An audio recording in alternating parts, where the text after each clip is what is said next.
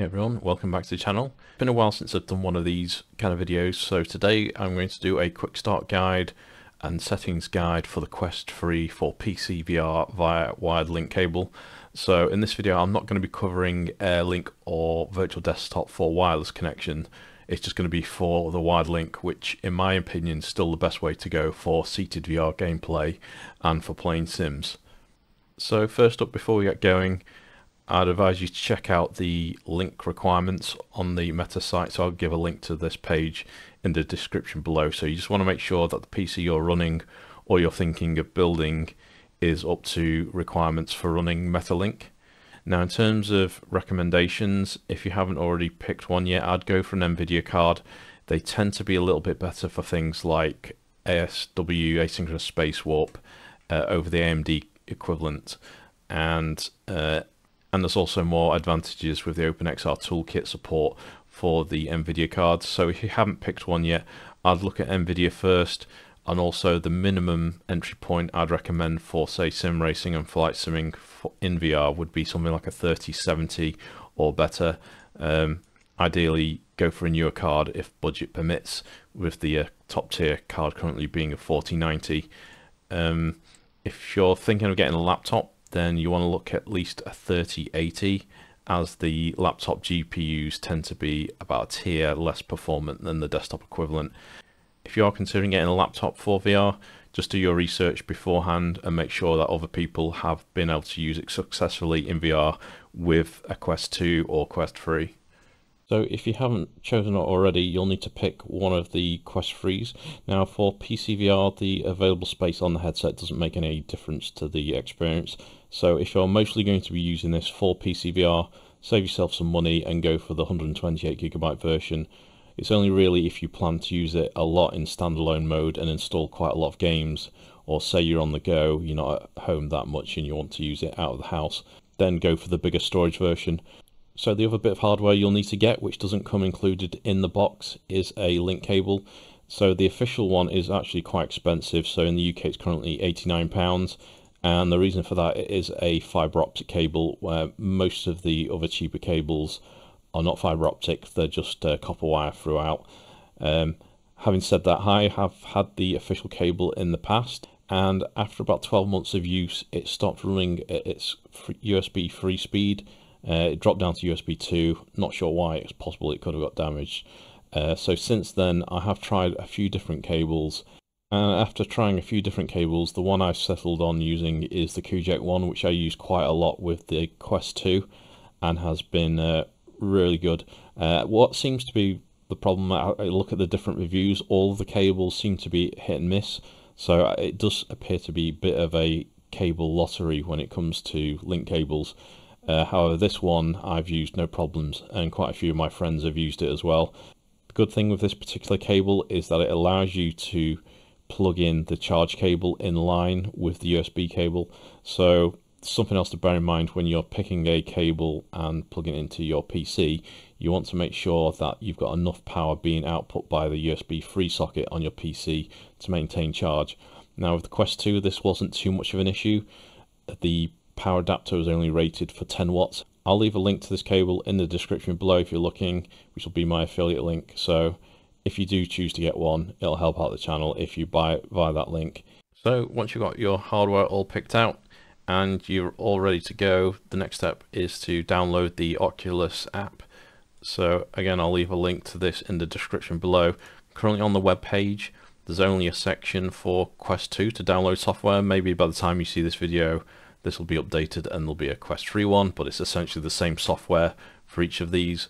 So if you just go to this page, download the Oculus setup.exe, wait for that to download and run it.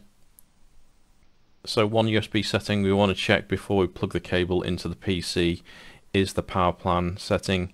Now if you just go into your start menu and type edit power plan and then go into change advanced power settings, there'll be one active one based on the power plan you've got active on your PC.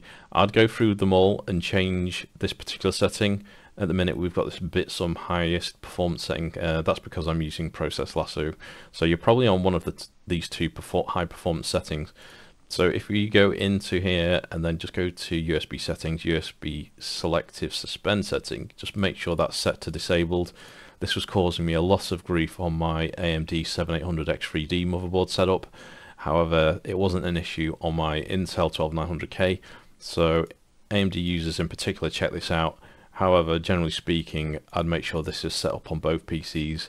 And if you do any Windows updates, double check this setting, because power plan settings can also be affected by various OS updates. So once we've got the Oculus software installed, we'll just want to run the Oculus app just by typing Oculus. This will launch up and then it'll go select your headset. So we're going to add a Quest 3 and then we're going to do it via link cable. And here it'll say to plug in the link cable into a USB 3 port on your PC and the other end into the Quest 3 itself. We've heard the noise, we've got a green tick there to say it's detected a USB 3 connection. Hit continue, and this is where we'll run a speed test by hitting the test connection button here.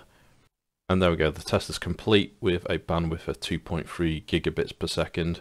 So ideally you want at least over 1.5 to get the most out of this. Otherwise, if it is lower than that, and say for instance if you're running on USB 2, you'll find that you won't be able to run the link connection at a high enough bit rate to make it look the best.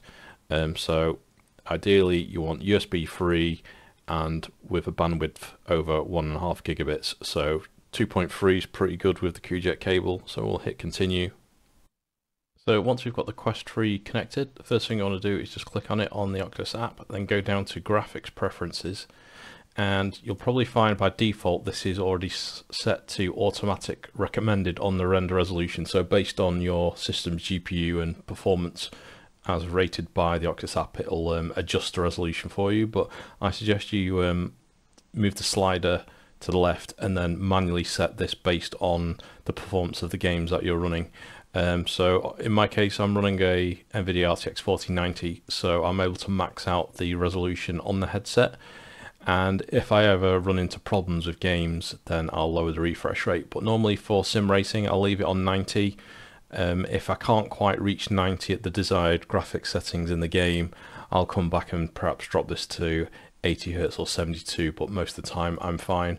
If you're struggling with performance, you could either try lowering the refresh rate or lowering the render resolution, but most of the time people prefer to have a higher resolution over refresh rate. But you basically want something that's stable. So there's two options you can go for, either the high or the low. The third option, I guess, is for flight sim games like Microsoft Flight Sim or DCS. There is the option to enable asynchronous space warp, which will lead us on to the next setting, which is to do with Oculus Debug tool. So bundled with the installer, there's this Oculus Debug tool app, and that's located in C program files, Oculus support, Oculus diagnostics. So within there, there's this Oculus Debug tool. So I've just made a shortcut for this on my desktop. So if you double click that, that'll bring up this little GUI here. So this is where some of the other important settings that you'll want to alter. The key one being the encode bitrate. So this is the video bandwidth available for the link connection. So I believe this maxes out at 940, which you can't actually enter directly on the GUI. If you try and enter a number, it limits it to 500. So if I try 510, for example, it stops. It won't go any higher than that. So 500 is the limit you can type in. But in order to get around this, all you need to do is just open up Notepad, type in 940, then you can copy and paste that in. So it's a cheeky little hack for enabling a higher bitrate. Perhaps in future updates this will go up higher, but that's as far as it can go at the moment. But it does make a difference. So if your system and your link connection gives you a high enough speed, then try turning that up. If when you turn that up you tend to get disconnects, then maybe lower that down, but that should give you the best video link connection. The other key setting to look at, which I mentioned briefly, was this asynchronous space warp. So this is basically fake frame generation. So if you can't reach 90 Hertz, but you can get close to 45 or over, then what you want to do is go into the asynchronous space warp setting here, and I'd set this to force 45 FPS ASDW enabled. So this is quite a popular setting for slower flight sim type games. The other option is you could just leave it on auto, but the problem with auto is if you're going above the refresh rate, like 90 Hz, then back below it again, you'll find there'll be a slight bit of stutter as it switches between it on and off. So your best bet's either just having it off when you don't need the extra fake frame boost, or just force it enabled. I'll just quickly go over some of the other settings that are in here. The FOV tangent multiplier, this is sometimes handy if you're running on like a potato system that's really struggling to run even on the lowest settings. This essentially lets you alter the FOV that's rendered onto the headset. So you can reduce this to say 80% by adding 0.8. So that'll reduce both the vertical and horizontal FOV by 20% down to 80. But like I say, you can either leave that default on 0 or 1, and that'll give you the full FOV. So that's really there if you're stuck for a bit more performance and there's no other option, you can't lower the graphics or anything like that. Video codec, leave that on H.264. H.265 doesn't seem to play nicely with wide link. I think it's mainly for air link. Distortion curvature, if you've got a high performance PC, leave that on low. If you're struggling for performance, move this to high. So counterintuitively, low is better quality and higher is lower quality. Slashed encoding, this is on by default, but if you ever see any white banding or artifacts, you can sometimes get rid of that by turning that off. This just affects the way in which the video image is sent to the headset. And the final setting that I'll go over is the visible HUD. So if you're trying to see what kind of performance you're getting in the headset, then just drop this down to performance and you'll be able to see what FPS is being attained. And this is a good way to check whether asynchronous space warp is on or off. So if your headset is set to 90 Hz but ASDW is set to 45, you'll see on the performance counter the FPS will be set at 45. So depending on which settings you change, you may need to restart the app. Alternatively, you can just unplug the headset via the USB cable and plug it back in. And over on the Oculus Debug tool, there is a restart Oculus service. So for some of these, you may need to. So if you change the encode bitrate, for example, you might need to restart that, but asynchronous space warp tends to work without a restart. So what you want to do next is, once we're all connected and we've got the settings that we want, we just want to pop the headset on and then go to Oculus Link and connect. So if you want to launch a game in VR, once you've got Oculus connected, you'll want to either launch it via the headset or via the Steam library itself. So this is what I tend to do. I tend to just launch it from Steam, and then you get some options here whether you want to play in 2D via SteamVR or via Oculus VR. So when you've got the Oculus option, I tend to run that. It does perform slightly better in Oculus mode in this particular game. Some games won't have this, in which case you'll have to launch it in SteamVR mode only. So we'll launch this in Oculus VR mode. So now we've got it open, you'll see the game has rendered a side-by-side left eye, right eye view. You can actually see what's being shown directly in the headset by firing up another app called Oculus Mirror, which is in the same location as the Oculus Debug tool. So we'll just open this up here so we can see exactly what is being seen by the headset. So if I just move this around now, you can see it's moving. I'll just quickly cover some of the Steam settings. So this is the new SteamVR UI. It's actually the first time I've looked at it since the update. But the key thing you want to check out is, if down on the left side you want to go to VR settings, and I'd make sure that you don't have an auto, because again, SteamVR will try and guess what resolution to pick based on the specification of your PC. So just move that over to custom, and then I leave that at 100%. So this resolution should then reflect the resolution you've set in the Oculus app by the render resolution. So this is the global setting applied to the headset across all games. You can just go into the per application video setting, which applies to SteamVR games, and you can tweak the resolution and FOV and a bunch of other settings here on a per game basis. So this would be the way I would tweak Dirt Rally 2, for example, and I'd leave this on 100% on custom. So that covers it for most of the basic settings on MetaLink on the Quest 3. For some games you may find that they support OpenXR natively, such as Microsoft Flight Simulator and iRacing and now DCS.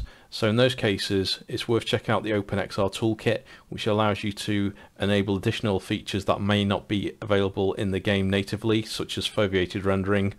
You can also apply the OpenXR Toolkit to even some games that don't support OpenXR via OpenComposite, but I've done a video covering this separately, so if you want to do some further research and understand what the OpenXR Toolkit is, I'll leave a link in the description below on how you can gain a bit more performance using these third-party tools. Alright, that's it for the Quest 3 Quick Start Guide. Hope you found this useful. Till next time, bye for now.